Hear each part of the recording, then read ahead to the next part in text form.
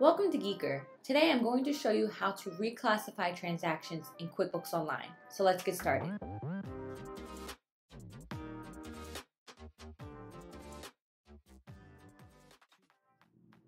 So the first thing we're going to do is we're going to go up here to Accountant Tools, and I'm going to click Reclassify Transactions.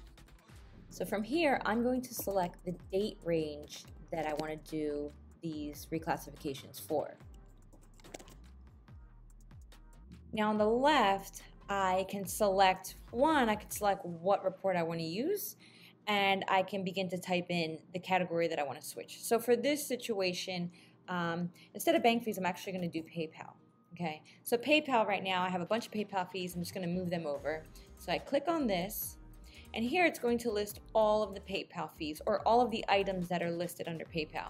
And this is really simple. All you have to do is select the ones you want to reclassify, or in this situation, I'm just going to reclassify all of them.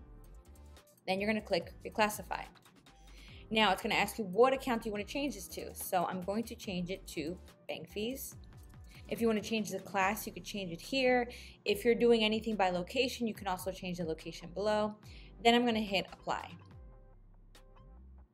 And now I can see that all of the transactions that were under PayPal fees have now been moved over to bank fees. And that's it. That's how we reclassify transactions in QuickBooks Online very quickly and easily.